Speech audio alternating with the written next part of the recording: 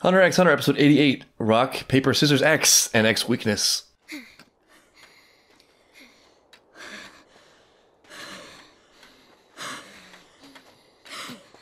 Oh yeah, they didn't sleep, and then they did all that. That would be a terrible time to get attacked. Gonとキルアを狙っているこの男。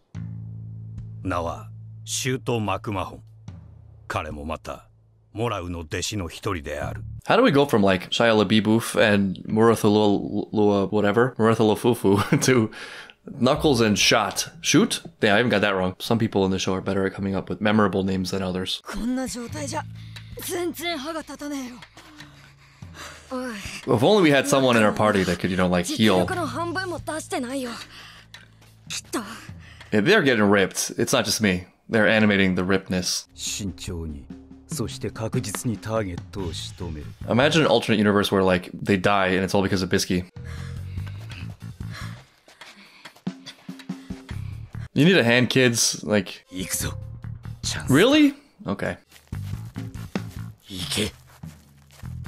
Oh, he's shook.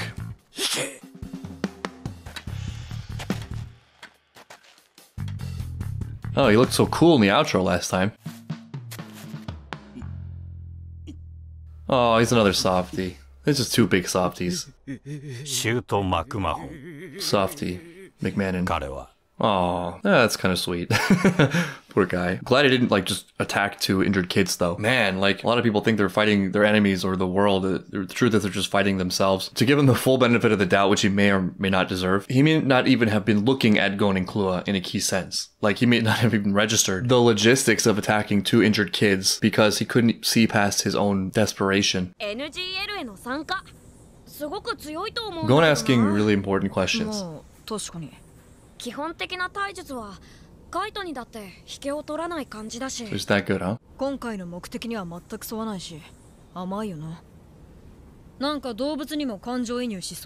Yeah, a lot of animal lives lost. So is Kite. And it turned out great for him. Walk myself into that one. Just defeated myself, speaking of which. He's got responsibilities here at home. Jokes about Bisky aside, I'm always touched by how much she just loves and admires them. I mean, what's in it for her at this point, you know? There's no gemstones here. It's just legit all for them. Ah, yes. Palm. The character I said was very relatable to me. She might be a little bit weird and neurotic. Why did the knife have an eye of its own? Stabby, stabby. Oh, damn. My emotions are swinging wildly. Pam for the win. Pam for the win. I think Pam. Why do I keep calling her Pam? Pam could use some food herself. I don't think she eats. Neuroticism too high. Anxiety is great for keeping a slim figure. Follow for more diet tips.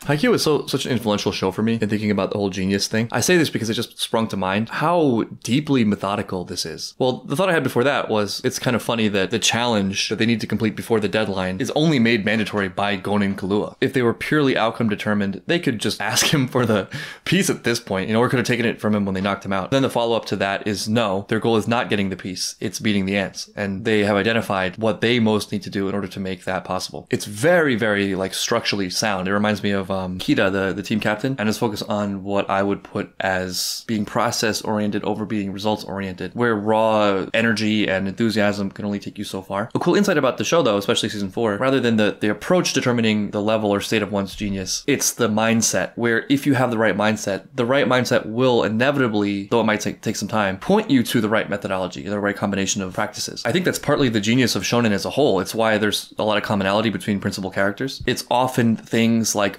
unbeatable spirit, ability to do difficult things to grow, not being super egotistical or prideful about knowing everything before you know it, being willing to sacrifice elements of what you are for what you could become. Gon, I think, in this arc especially, showing why he's such a great example of that. Because his base personality is not so much methodology, perfectionism, right? Like he's just headstrong and he rushes into things and he wants to take on every challenge immediately. But because he has like this much higher calling and guiding star, he will end up going that way. He will end up diving into the methodology with that same spirit as sort of a symptom of that spirit. It's a light that points the way. And just saying this out loud now, perhaps one great thing about Kahlua is that Kahlua, while being great in his own way, is sort of not that, and he gives a little bit of an outside perspective on it. Or maybe it's that he is the same, but that his leaning, his process leaning, is opposite to Gon. Yet since they both have that same shining star, they end up converging.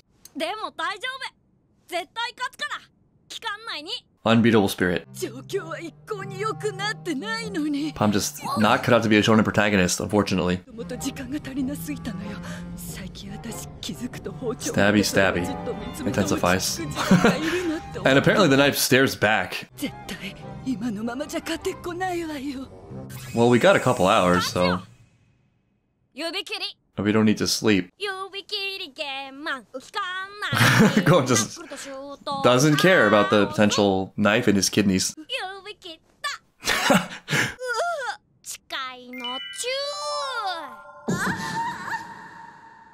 Oh, they went there. Why am I surprised? Hunter x Hunter. It's not 1% as bad as anything we've seen from Hisoka. Gon just unabashedly himself forms his own gravity. How to win friends and influence psychos.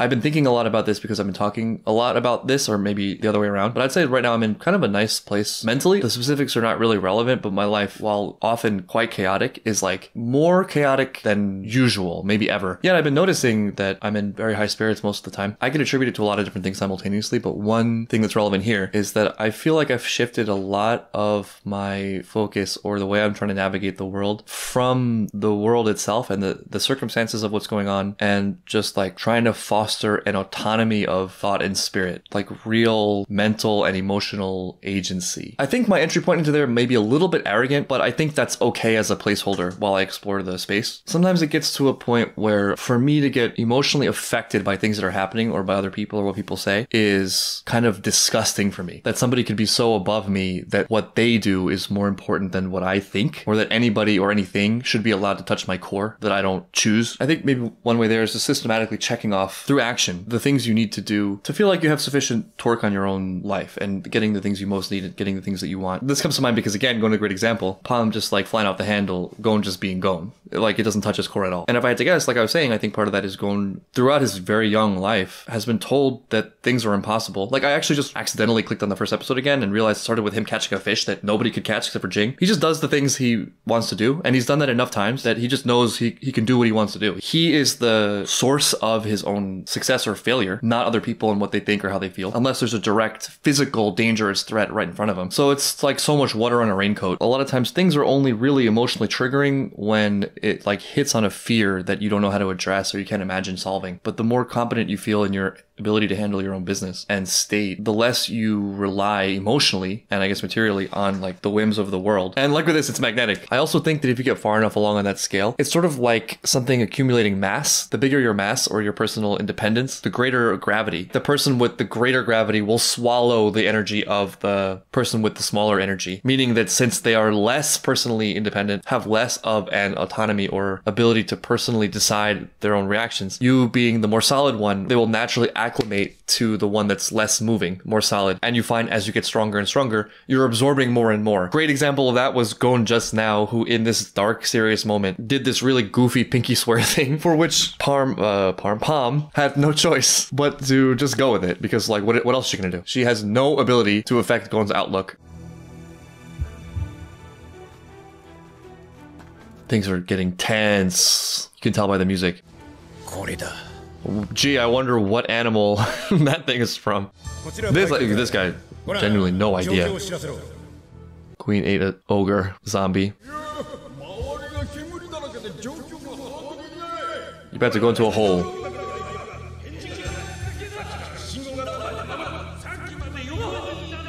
Good for them to feel fear a little bit.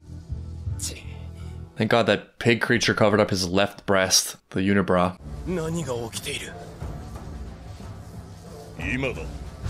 Whoops. Into the Matrix loading room. It is great. It is amazing. It does make them look amazing. But Neferpitou and the other two.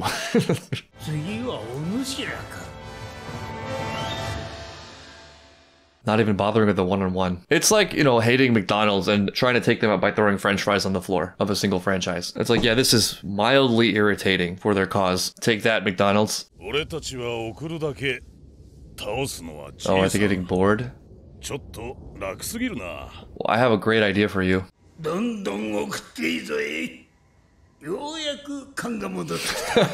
That's pretty cool. That's a great shot. It's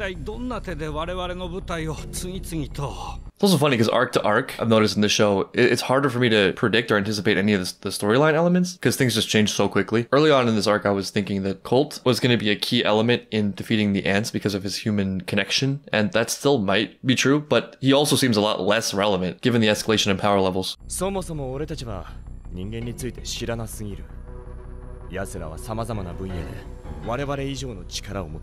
I wonder if they too are sleeping on the Royal Guard. That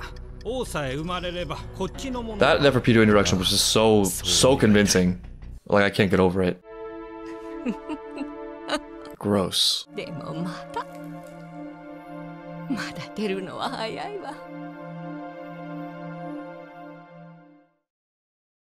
Ew. Oh, they're just, yeah. Wow, they're basically blasting them through their barriers.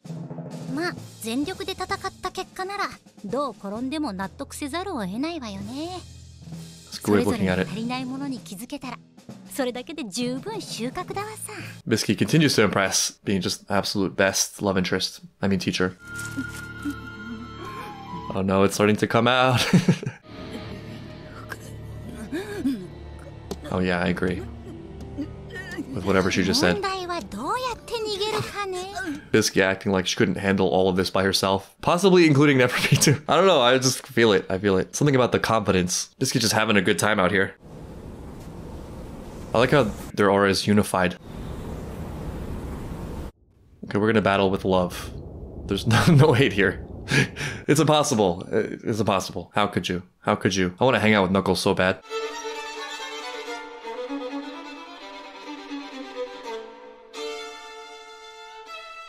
He has arrived. The king is here. Oh, the violin playing is real. Oh, I was asking who was going to be the artist. Turns out it's this dude. Oh no, they're developing culture. Is this Kite? Wait, I'm confused what I'm looking at. Wait, what was that? Is that Neferpitou's Nen? Ohayo, Yuppie. Oh, it's not the king, it's the third. That makes sense. I was wondering why the sack was hanging from the ceiling. Good. Love that name.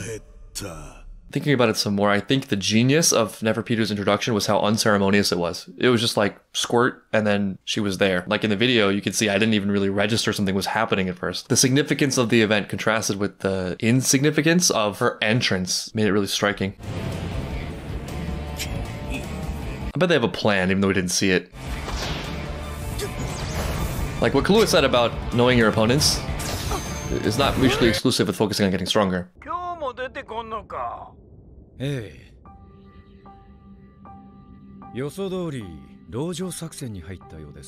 Isn't it that at a certain point, the ants and the queen have won? Like, the king already is almost here. They have a huge storage of human meatballs.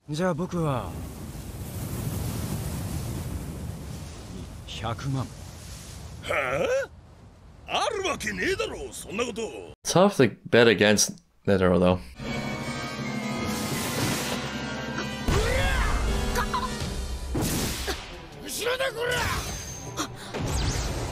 The rules say something about having to fight one-on-one?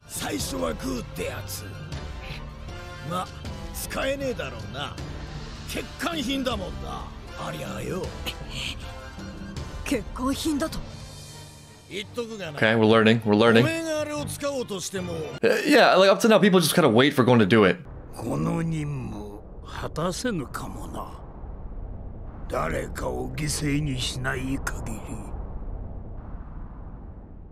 It's a gamble. Well, if it makes him feel any better, Kite has already been sacrificed. And judging by that violin montage, it looks like it's what I feared, that he's coming back as an enemy. But he's also on string, so could he be cut? I don't know. What's ominous about what Netero said is not the idea that people can die, because that's obvious. That's a given and not his fault. But it feels like there could be a little bit of like him knowingly, deliberately treating one of them as a pawn, as like a deliberate sacrifice in a strategy, which is kind of dark considering, you know, these are all students. The tension of these episodes since Neferpito's introduction has been so great. Like, we're watching Gon and Killua struggle somewhat desperately to catch up to Knuckle, who's weaker than Netero, who's probably weaker than Neferpitou. That's been our whole focus recently. And in that time, 2 more Neferpitos have been born. So it's like, for what exactly? The scale of the Royal Guard, who are not even at the king's level, has been so well established that everything else that happens feels like cute, you know? I'm trying to think of an analogy. It's something like, I'm a couch potato and I'm told I have to run a race against college track athletes in a week to save humanity. And then I just bust my ass training for a week. And on the 7th day, in the enemy track team's locker room, 3 Usain Bolts hatch out of sacks, perfectly formed. It's like, what the hell?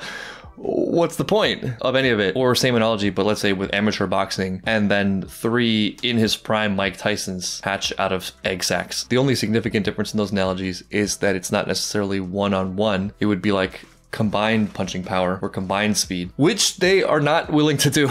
So I don't know, man, it's tough.